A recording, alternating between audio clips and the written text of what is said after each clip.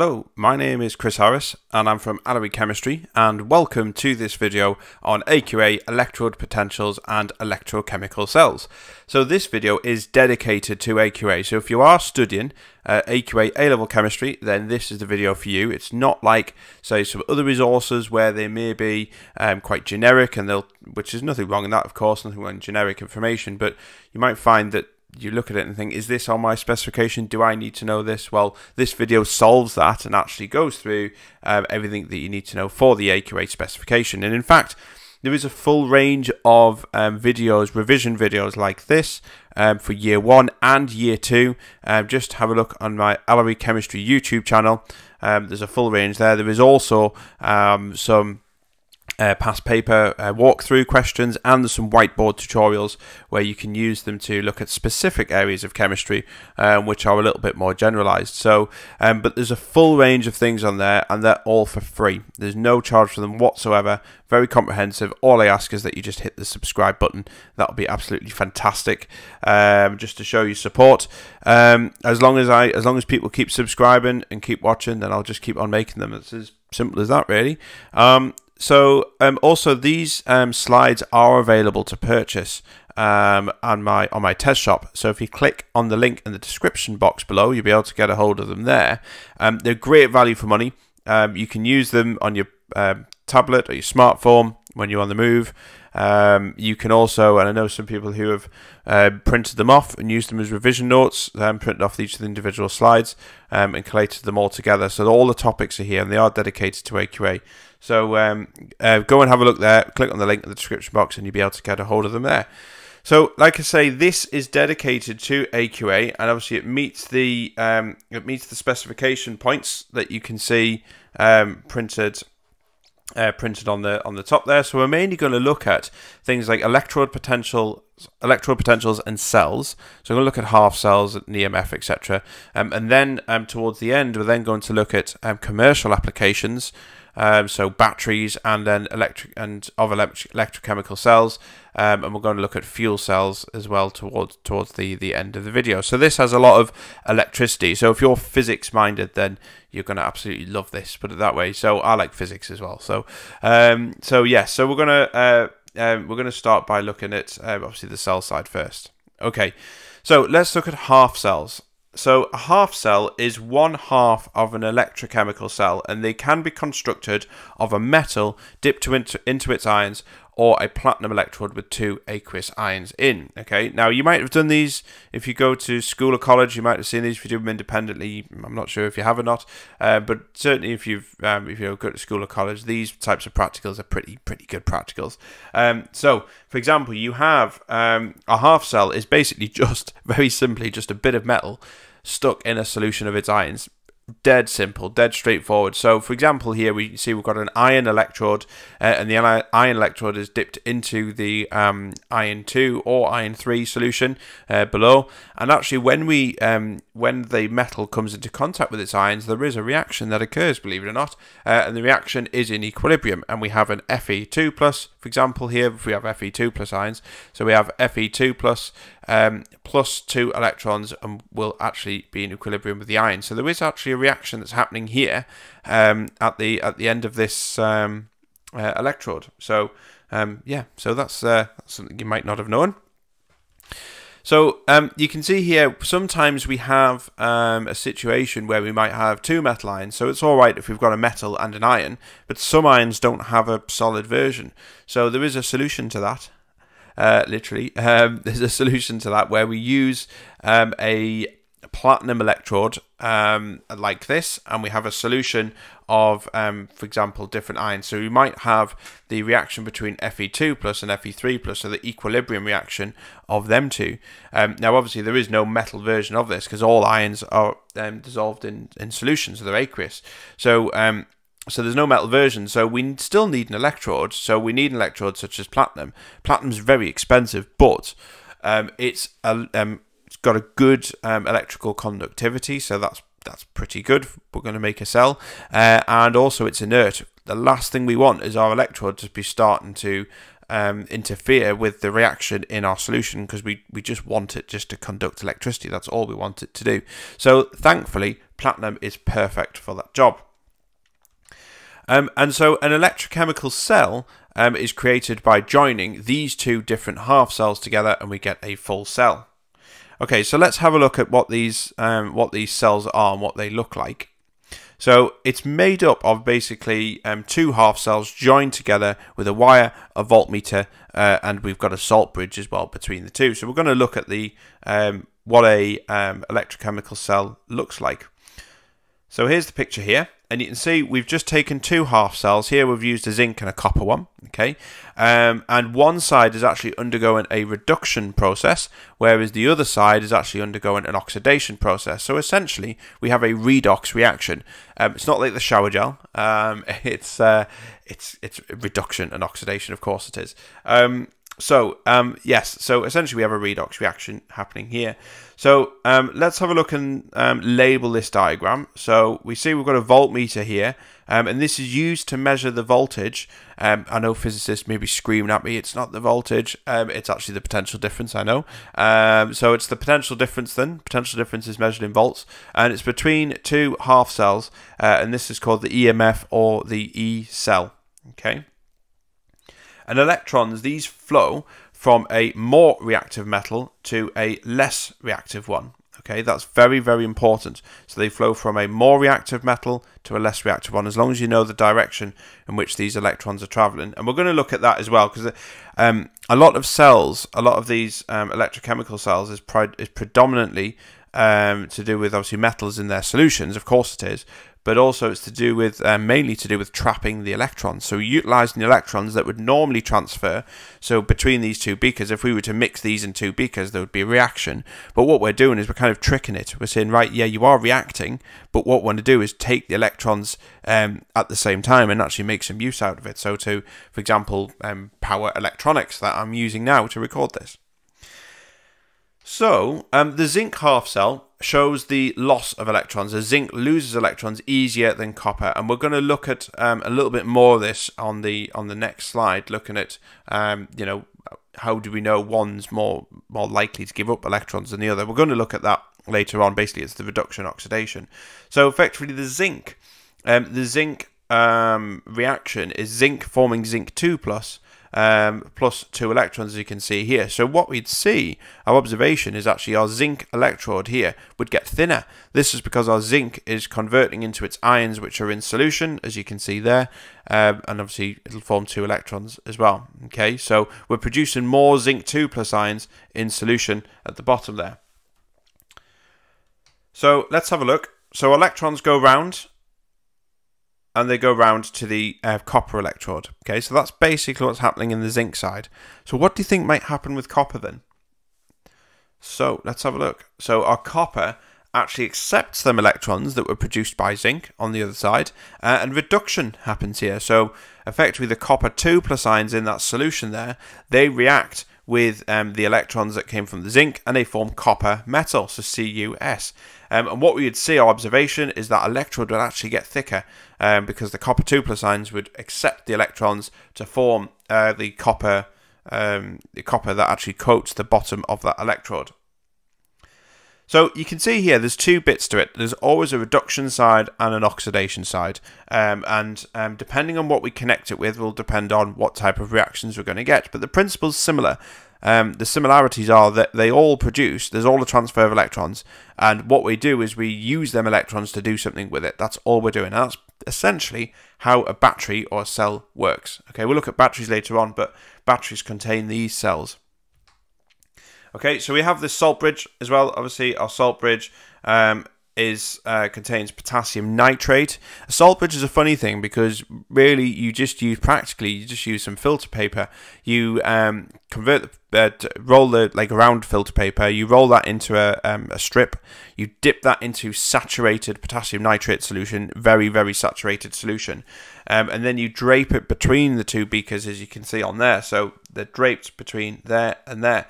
And really, the role of the salt bridge is just to complete the circuit. You don't really need to know much about the salt bridge, but it just allows the ions to flow through which balance out the charges in the two beakers. So you don't need to know much about that other than the fact that the salt bridge must be dipped into the solution of each beaker, and the salt bridge must not come into contact with the metals, the metals here. So you just drape that across, and just that allows the ions to flow through and balance out the charges. Okay, so we're going to look at electrode potential. So remember what we said was about the more reactive and least reactive metal. So what we're going to look at here is what we mean, or how can we identify if something's been reduced and something's been oxidized. Well, actually, what we can do is we can use something called electrode potentials, which are E0 values. And what these do is these measure the electrode potential of each half cell in volts. And it shows us the how easily the half cell gives up electrons, which is oxidized. Okay, so just remember that. So you see from that previous slide, we had the two half cells, which were zinc and copper half cells, and you will have noticed that we have obviously the two half equations here, as you can see there. There's our two half equations. So we've got zinc and copper, and you can see they're both written in the reduced form, so they're both plus electrons. Okay, so that's the first thing. So we always write them in that way, and you'll notice that in the electrochemical series, and we'll look at that later as well, later on in the video, but the electrochemical series is something that you will have a reference to. So you will have a copy of this in the exam. You may have a data book if you use it within lessons or lectures. But you will always have the numbers. You're not expected to remember the numbers, thank God, because there's a lot of information. There's a lot of them there. So basically, we always show, in the electrochemical series, we always show them in the reduced form. So you'll see, for example, that each one of them species is gaining electrons. That doesn't mean that that's actually happening in the cell. This is just a theoretical view. Okay, so remember, when we connect two half cells together, we always have one half cell undergoing reduction, and we have one half cell undergoing oxidation. Okay, so remember that. So we need to work out which one is being reduced and which one's being oxidized. And we essentially do that by looking at the electrode potential value, which is the E0 value, and obviously you'd find that in a data book. So the key thing is, we can see that from looking at this data, and again, this is data that you'd have access to, we can see that the zinc 2 plus zinc half cell, so this one at the top here, has a negative E0 value, and the Cu2 plus and Cu half cell has a positive E0 value. Okay, so they've both got different values here. Okay, now you might think, well, so what? What does that mean? Well, I've got an acronym here. Now, you might remember it in a different way. You may be taught this in a slightly different way. There's a few ways in which you can teach electrode potentials, and they'll probably get to the same point, which is fine. Okay, there's no right or wrong way of getting there necessarily. It's about making sure that you understand what's going on. So I'm going to introduce you to an acronym which I like to use because it helps to keep everything neat and tidy. And you'll see this acronym used actually later on in the video. I'll use it a lot. So I'm going to introduce it to you. It's not very creative, but at least it'll help you to remember what's going on. So we remember the rule no problem. Okay, so it's not really an acronym, but it's kind of. So no problem. So the most negative half cell will undergo oxidation. The most positive half cell will undergo reduction. Okay, so you can see there we've got negative half cell will undergo oxidation. So this is the most negative. So that's going to go undergo oxidation. And this one's the most positive. So that one's going to undergo reduction. Okay, so you can see most negative oxidation takes place. So because that's the most negative and oxidation takes place, remember, oxidation is the loss of electrons. So you remember the acronym from year 1 chemistry that I use, which is OIL-RIG. Oxidation is loss of electrons, reduction is gain of electrons. So because this is oxidation, we've got to show the equation losing electrons. Really simple. All we do, anything that's been oxidized, or the oxidation process, we flip that equation back to front. So that's exactly what we've done there with the zinc. We've taken the zinc, formed zinc 2 plus 2 electrons. Okay, so we flip that the other way around. We keep the other one the same because that's still showing reduction. So then in this cell, we have zinc giving up electrons and zinc copper 2+ accepting them. And what we can do is combine these two half equations together to form a full ionic equation. And so this is the product of it here. So we've got zinc solid plus copper 2+ will form zinc 2+ and copper solid. Okay, so remember that acronym, no problem.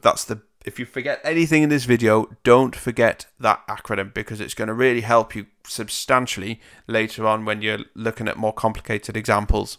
Okay? Right. So, these E0 values here, these E0 values are obviously negative and positive values, etc. Now, these E0 values will only exist if we connect it with something else. And you might think, well, how do we know that zinc has got a minus 0.76? And how do we know copper has got plus 0.34? How do we know these figures? Well, I hear you cry. So we have something called a SHE. It's called a standard hydrogen electrode. Okay, and basically the standard hydrogen electrode is used as a reference to measure standard electrode potential. So all them figures there were calculated by connecting it with a SHE, and then that's allowed to obviously that's then allows us to measure the E0 value.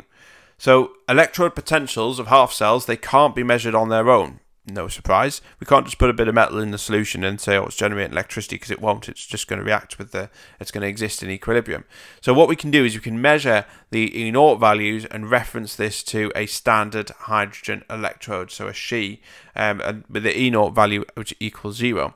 It's very important in science to have a reference, because it allows us to, if we have a reference, say in this case it's going to be the standard hydrogen electrode, it allows us to compare values globally. So if it was somebody in, say in America or Germany or France or Japan or anybody who's doing these types of reactions, okay, these reactions will be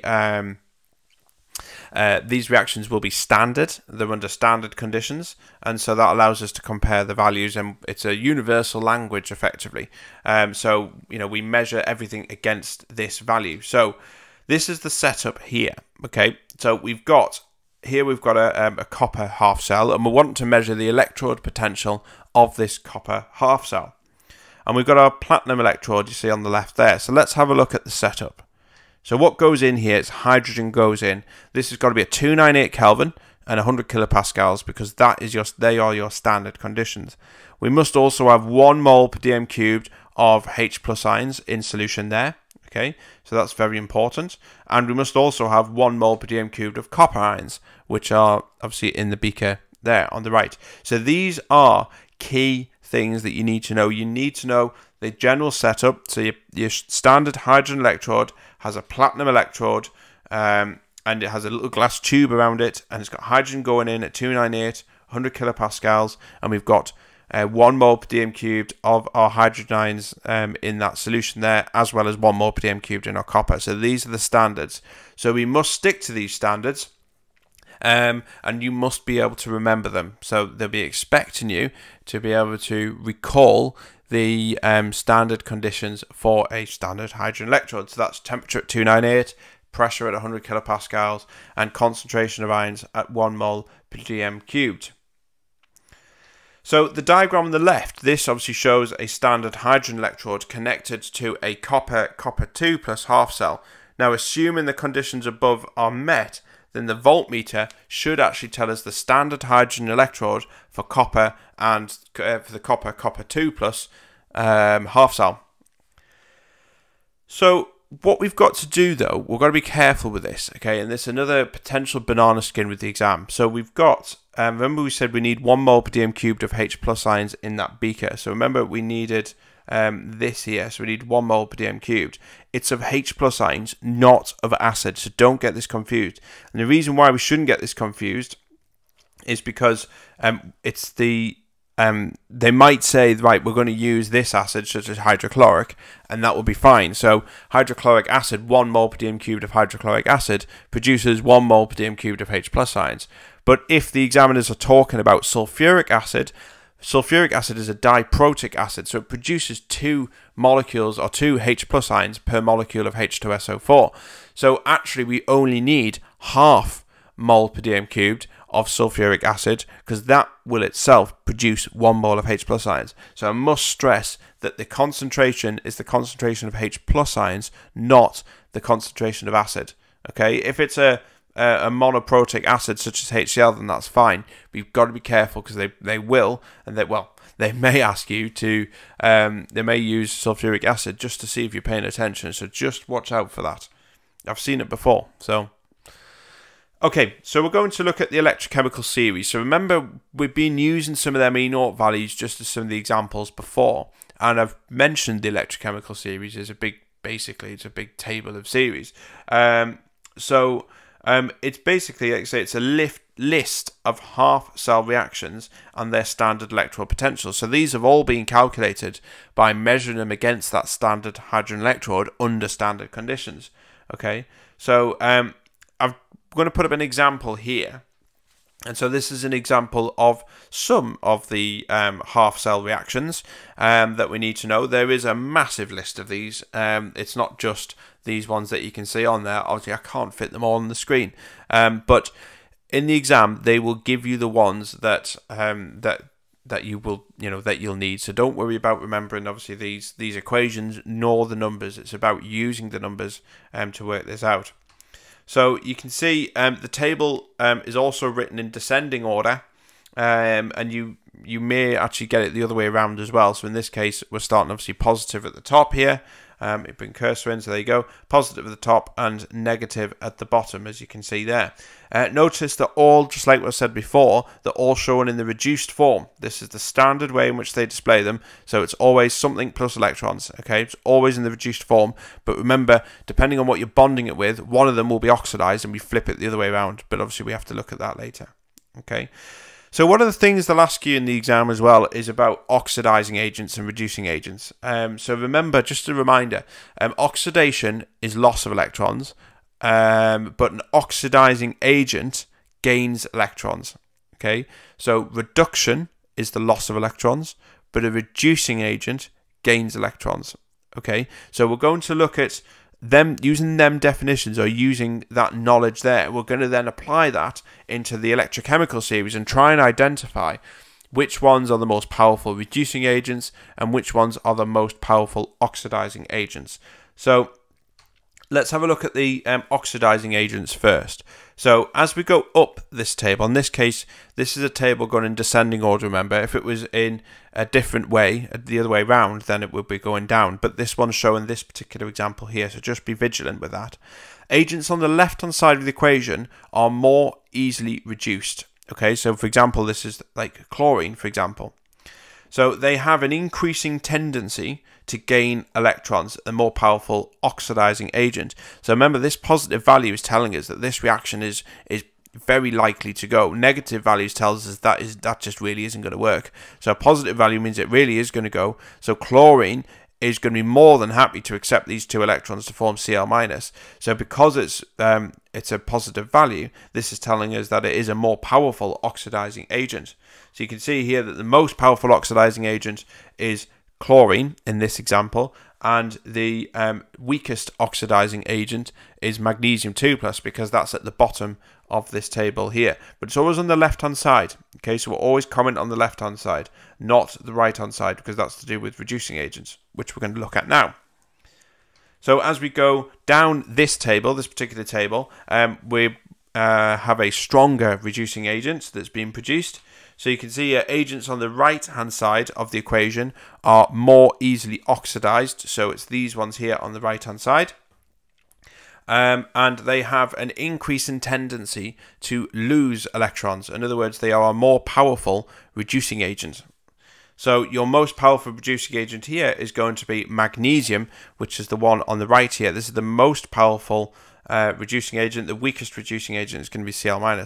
It's mainly the most powerful ones that they're going to ask you about. So make sure it's the most negative, and the one on the right of the equation is going to be the most powerful reducing agent. The most powerful oxidizing agent is going to be the most positive, and the one on the left, the species on the left hand side of the arrow. Okay, so make sure you understand that there's a lot of information there, but as long as you can visualize that graph or that chart with the arrows, then you should be fine. Okay, so what we're going to do, obviously we've got the electrode potentials, we know what they do, we know what reduction and oxidation means, and we know we've got a whole list of these standard electrode potentials, or these E0 values.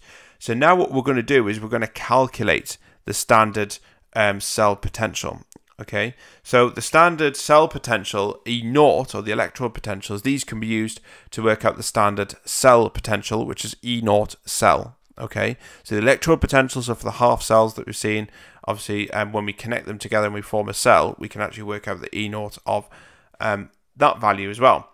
And we use a very simple formula here, probably one of the most simplest ones. E0 of the cell is E0 reduced minus E0 oxidized. So the way in which I remember which way round it is I normally basically call it redox. So read and then ox. Okay, so it's reduction, oxidation, redox. Okay, so it's always reduction first minus oxidized. Okay, so remember your half cell equations with the most negative E0 value is being oxidized. Remember that? No problem. Negative, oxidized, positive, reduction, okay, or reduced. So if you have two positives or two negatives, then it is the most negative that is oxidized, okay, because that may happen. So that's the simple rules. Remember that. No problem. Negative, oxidized, positive is reduced. So here's your first example. So we're going to use that electrochemical series that we'd seen before, and we're going to calculate the E0 of the cell when a Cl2 Cl- and a zinc 2+ and zinc half cells are connected together. So we're going to look at our data. So we need a Cl2 and a Cl-. Here's our first one, so that's plus 1.36, and we've got a zinc 2+ and zinc half cell, which is going to be down here. So that's going to give us minus 0.76. So what we're going to do, the first thing is we need to identify which is being oxidized. Okay, so in this case, the one that's being oxidized is our zinc 2+ zinc half cell. That is the most negative. So remember, negative, no problem, negative oxidized. So that's the one which is being oxidized. So what do we do with the oxidized one? Well, we put that on the right hand side of the equation. So we're going to put all the figures in and we get that. Okay, so we get plus 2.12 volts. So it's 1.36 minus 0.76. Okay, let's have a look at another example. So we're going to use the data in the electrochemical series again, and this time we're going to work out the E0 of the cell when the chlorine chloride electrode half cell actually reacts with copper and copper 2+ electrode. Okay, so when we connect these, so again we need to work out what's being oxidized. So we've got our chlorine here, which is 1.36 plus 1.36, and our copper, which is plus 0.34. So these are both positive values. So it's the one which is the most negative is being oxidized, which in this case will be this one. So there it is. So the copper 2+ one is the most negative, and this one's being oxidized. So we put that on the right hand side of the equation here, and we subtract them away from each other, and we get plus 1.02 volts from this cell here. Okay? Okay, so that's fine. So we know how to work out the E0 of the cell. It's fairly straightforward. Just remember that acronym, no problem. Now, what we need to be able to do is be able to draw our cell. So instead of drawing two beakers with a salt bridge in between and the electrodes, etc., there's a better way of drawing it, which is much quicker and much neater, and we call this a cell notation. Okay, and cell notations are basically used to simplify how we draw the setup of a cell. Okay, it's a universal way of doing it, and it allows us to draw it really, really quickly, and you'll see this as well. But there's a few rules that we need to know. So as a standard, they are represented like this, and the most negative half cell goes to the left-hand side of the double line. Okay, so you can see here that we've got our standard cell set up here. So effectively, the solid lines in a cell notation show a physical state change. So that might be, for example, a solid electrode in contact with aqueous ions. There's a physical state change between the two. The double line shows us a salt bridge, so this is the bit in the middle. And so let's look at a specific example of the zinc copper cell that we'd seen before. And so using that zinc and copper cell, we can set it up like this. And you can see that we have our zinc on the left, there it is, and we've got our copper on the right. So zinc was the most negative, so it sits to the left of that double line. Okay. Now, you can see we've got reduced and oxidized form. So what we're looking at is you have two elements to the half cell. You have the metal, which is zinc, and we have zinc 2+, which is the ion. This is more oxidized compared to that, because that's got an oxidation state of 0 because it's an element. This has got an oxidation state of +2. So that's more oxidized. So that sits closest to that salt bridge, and likewise on the other side as well. Okay. So there we are. So that was an oxidation state of +2. Zinc has 0. So that one sits closest to the salt bridge. You've got to be careful though, because we have ions. Okay, so we have ions in solution. So obviously all of these is looking at solid with the ions. Okay, but if you have two ions in solution, that's going to be difficult because we don't have a physical state change between them. For example, Fe2 plus Fe3 plus, we can't put a solid line. So luckily, we have a method of tackling that as well. And that method is actually using a comma. So we use a comma, not a solid line, because they're in the same state. So let's have a look at an example. So you can see here, we're going to use Fe2 plus Fe3 plus, and we use magnesium 2 plus and magnesium cell. So you can see here that we've got these obviously solid and aqueous, so that's a physical state change. So we put a solid line down there. But between Fe3 plus and Fe2 plus, there is the same state change here. So this is aqueous and aqueous. So there's no change there between these. So we put a comma between them because they're in the same state. Clearly there's a solid line here, but we must have a solid electrode. And in this case, we're using a platinum electrode because it's platinum solid. Okay, so remember, that's what we need to use for these type of cells, because we've got two aqueous ions and no solid electrode here, so we use platinum. Okay? Right, so now we know these cells and we know how to draw them out, and we've seen the electrochemical series. We know what's oxidized and what's reduced, and we know how to identify that, and we know how to form these cells. We're going to put all this together and use it to predict if a reaction is going to go. Now, this unfortunately will not predict the Lockman numbers, because that would be brilliant if it did, but it does the next best thing, which is to predict reactions. So we're going to predict the feasibility of reaction using these E0 or standard electrode potentials, and it's basically going to tell us if a reaction is likely to proceed under standard conditions. So we'll bring back our electrochemical series again. So there it is in the bottom left. And we're going to look at this specific example here. So we're going to use the data in the electrochemical series to predict whether magnesium will react with copper 2 plus ions in solution under standard conditions. So the first thing we've got to remember the no problem acronym that we used. So half cell with the most negative E0 values being oxidized. So the first thing we need to do here is identify what's being oxidized. So in this case, the Mg2 plus Mg half cell has the most negative E0 value, so is oxidized. Okay, so can you remember what we do with oxidized reactions? Well, what we do is we need to reverse it. We need to flip it round the other way. And then once we've flipped it round the other way, we write both equations that we need side by side. So you can see here that our magnesium equation has been flipped. So we've got Mg2 plus and 2 electrons, that's been oxidized. And this one remains the same because that's just been reduced. So write them side by side like that. And then what we need to do is combine these two equations, and the equation that we form here is actually the feasible reaction.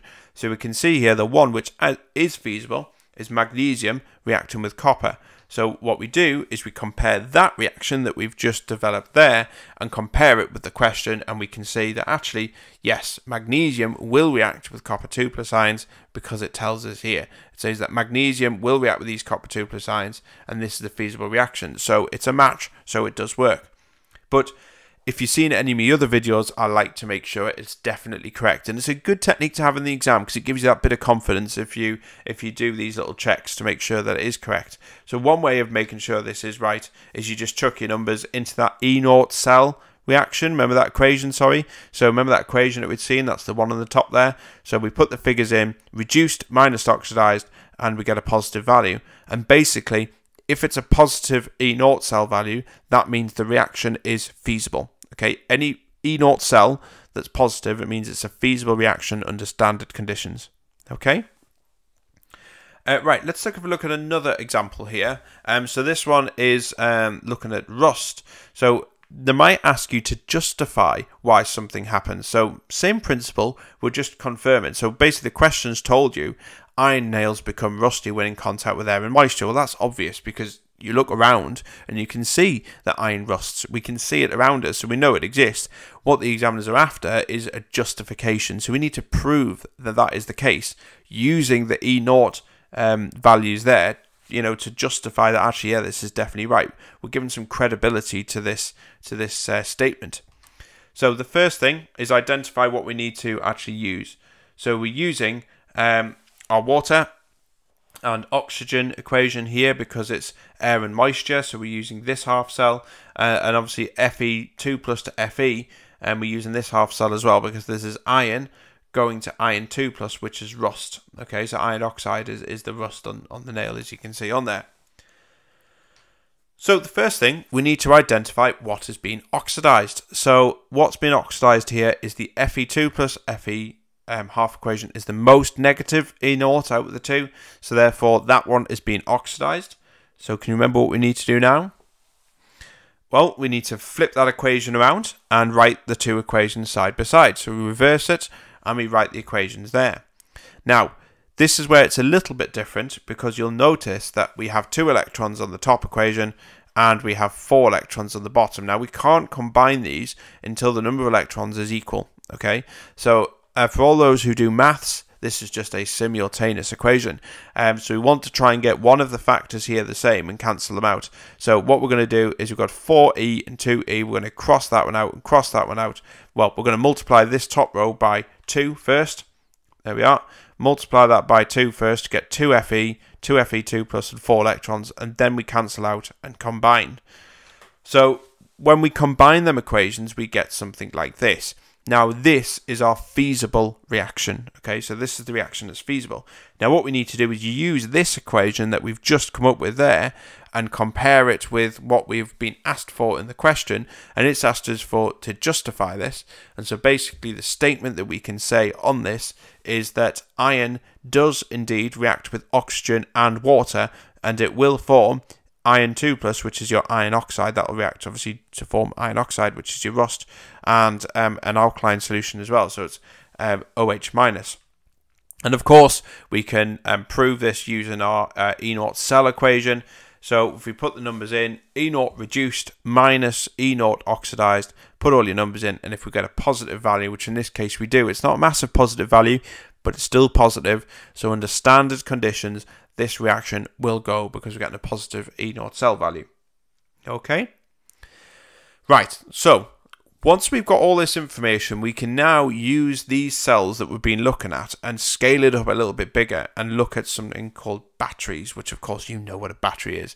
So batteries are just electrochemical cells that are joined up, and batteries come in 2 main forms, and these are rechargeable and non-rechargeable batteries. Okay, so non-rechargeable batteries tend to be cheaper than your rechargeables. So, but your rechargeables are reversible and they can last longer, so cheaper in the long run. So a classic example of a rechargeable battery is your mobile phone. That's exactly the same. So your phone, when you plug in your phone, it recharges the battery up. And if you have a non-rechargeable battery, that's just like a standard, a standard battery that you would purchase, from the shop, like an AA battery, for example. Use it once and then you dispose of it. So lithium-ion batteries, like I say, are a good example of your rechargeables. They're commonly used in wireless power tools, tablets, mobile phones, electric cars. So you can see a lot of different uses for these batteries. Now, the lithium-ion batteries, for example, the use in mobile phones, they have the following components. So they have electrode A, which is lithium cobalt oxide. So that's what's in a lithium-ion battery. And electrode B is graphite. So we use graphite, which is just carbon. And the electrolyte, which is the bit in between. We'll look at the electrolyte when we look at fuel cells. But the electrolyte is the solution that's within the battery that straddles between these 2 electrodes, is a lithium salt dissolved in an organic solvent. Okay, so remember, this is the electrolyte is the part of the battery that acts as the conductive pathway for the ions to move from one electrode to the other. So it's a bit like a sea of ions, effectively. Okay, now to identify which is the negative electrode, we need to establish which is producing the electrons, i.e. oxidation. Okay, so what the exam will expect you to do is to use this information here to answer questions on it using the same principles that we used before, which is no problem. Negative oxidation, positive reduction. Okay. So to establish the overall reaction in a lithium-ion battery, we need to know the half equations at each electrode. So you can see here, here's our half equations, and obviously these will be given to you. So we've got a positive E0 value and a negative E0 value for each of the different reactions that's happening at each of the electrodes. So lithium, your Li plus Li, has the most negative E0 value, so oxidation occurs here. So remember, we flip the most negative equation round, and this shows the electrons are actually being produced. So this is your negative electrode. Okay, electrons being produced is the negative electrode. So the negative electrode, we have this reaction. So we've just flipped that half equation round, this one here, because that was the most negative. And obviously the positive electrode, we keep that reaction, keep that half equation the same. We look at our electrons, there's one electron in each, so that's fine. So we balance them, cancel out the electrons and write the overall equation. But this is the overall equation for the discharge. So this is using the battery. So for example, using your mobile phone without it plugged in. So the reaction that occurs when you're using that phone is lithium reacting with your cobalt dioxide, or your cobalt oxide, which is here, and this will form your lithium salt, okay, which is this product here. So we can work out the E0 of the cell for this by using the equation that we've seen before. So we do reduced minus oxidized, put the numbers in, and we get the E0 of the cell of plus 3.6 volts. So that's quite a significant potential difference there. So that's why these batteries, or this setup, is really useful, because you need a lot of power to power you know, phones and laptops and tablets, etc. Okay, so rechargeable batteries work by simply plugging them in to supply a current. So that's a flow of electrons, and so this current forces electrons to flow in the opposite way. And as we do, what we do is we reverse this reaction. So if it asks you to write an equation for the recharging of the battery, all we do is we flip that equation the other way around, because we're just forcing the lithium salt to reproduce your lithium and cobalt oxide, obviously with the help of electrons to do that.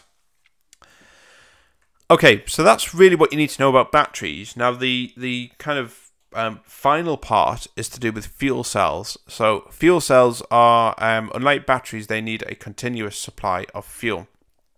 Okay, rather than batteries, which have a ready store of the chemicals, so you don't need to keep supplying fuel to a battery. It already has the energy or the chemicals required to do that. But a fuel cell needs a continuous supply. So if you look here, we're going to look at a specific example for this one. This is an alkaline hydrogen-oxygen fuel cell. There's an example of it. You can get acid ones as well, but for this example, we're going to look at an alkaline one.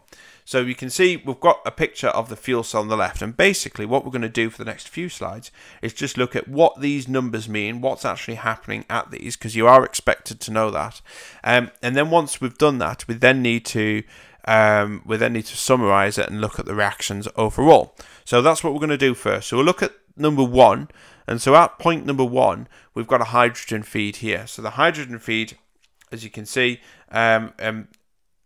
reacts with the OH minus ions that actually come from this side of the reaction, which we'll look at in a moment. And basically the hydrogen reacts with the hydroxide ions to form water and 4 electrons. Okay. So then the flow of electrons, this is point 2, the electrons produced in that part travel through the platinum electrode and through the wire. So remember, platinum is good because it's inert. It's a good conductor of electricity, so the electrons flow through here, and this flows through to the third section, which is the component. So this could be, for example, a car, to power a car. It could be to power in a house if you had quite a few of these fuel cells. So anything like that, this is where the use comes out of it. Okay, so now we're moving on to step 4, which is this bit, and this is basically where oxygen is fed in here. So this reacts with water and the 4 electrons that have been produced from this side to make the OH minus ions that were needed to react over here. So the overall reaction is oxygen coming in, reacting with 2 lots of water and 4 electrons, and that forms 4 lots of OH minus ions that are produced here. And obviously them OH minus ions are then used to react with the hydrogen that's coming in on this side. So the fifth one is the negative electrode. So this here is the negative electrode. This is the cathode. And so electrons flow to the negative electrode. So they come from here to the negative electrode. And this is also made from platinum. Now, number 6, this is the electrolyte. So this is the green section here on this diagram. So this is made from potassium hydroxide solution, which is this bit here. It carries the OH minus ions here from the cathode, from this bit, to the anode, to this side. At 7, this is your positive electrode. This is your anode, this bit here. And so electrons flow from this, and it moves across to the cathode, which is this side.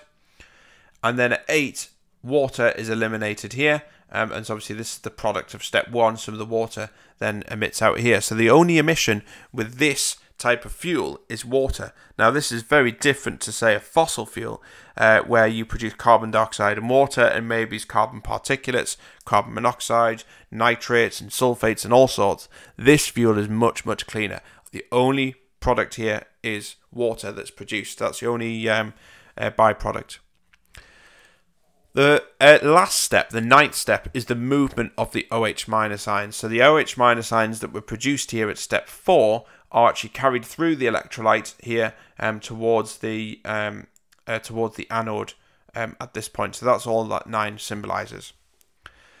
So you can see that we also have some ion exchange membranes as well, and the ion exchange membranes actually sit on the electrodes, and they sit on the side where the electrolyte is. And these membranes allow the OH minus ions to pass through, but not the hydrogen and oxygen gas, because the last thing we want to do is to allow hydrogen and oxygen gas to pass through and meet, because the electrons will be transferred here, and we won't actually get the benefit through the wire. So that's why we must keep them separate. So to summarize, the first step is the hydrogen feed. So the hydrogen is actually fed in through here, reacts with the OH minus ions from solution from step 4, which is here. They come from the solution step 9. So the overall reaction is 2H2, 4OH minus, producing 4H2O and 4 electrons. And obviously the oxygen then is fed on this side. So this reacts with the 4 electrons that come from the hydrogen feed, and this produces the 4 OH minus ions, which are then fed through to feed on this side. So it's one big circle, as you can see. Now we can combine these two equations and cancel out any species which are the same, such as your waters and electrons, etc. And we form this overall reaction, which is showing what's happening. So effectively it's 2 lots of hydrogen reacting with your oxygen, which is here, and this will form obviously 2 molecules of water, which is produced as a byproduct.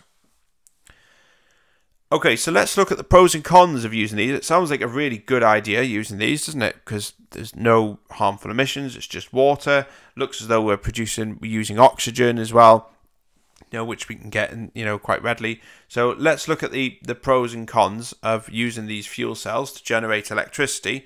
So the advantages is that fuel cells are much more efficient than an internal combustion engine, and some cars are now actually hydrogen powered. I believe, I think California, use hydrogen power. Don't we use much of it in the UK? We've mainly gone down the line of electric cars rather than hydrogen powered. More energy is converted into kinetic energy, and so therefore combustion engines waste a lot of energy as thermal energy. So these these fuel cells are much more efficient. Excuse me. Right. So many electrical vehicles are battery powered. However, unlike batteries, fuel cells don't need to be recharged. You can literally just fill up. You have a tank of hydrogen in your boot, and you fill up with hydrogen, and you just need a ready supply of that hydrogen and obviously oxygen, which can come from the air as well. And also, the only waste product is water, as I've said. No carbon dioxide is emitted, so unlike what you get in a traditional combustion engine, so these are a lot better for the environment.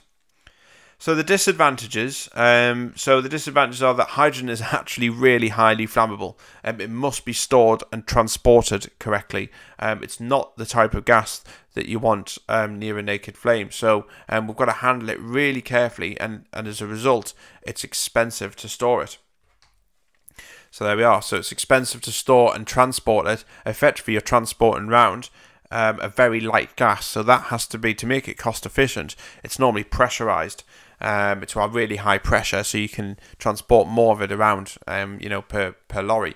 So so storage has got to be in pressurized containers, and also energy is required to make the hydrogen and the oxygen in the first place. And quite often, unfortunately, fossil fuels are used to pass water through an electrolysis process.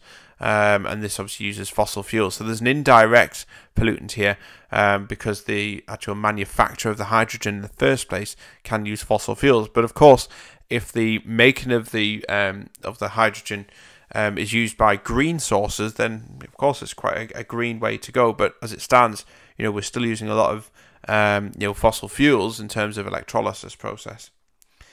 Okay, and that's it. So that's the end of the video on electrode potentials and electrochemical cells. So you can see there's quite a bit of information in there, but the standard acronym, like I say, anything, if you're going to forget anything, don't forget this, which is, no problem, negative, oxidized, positive, reduced. Okay, so just remember that.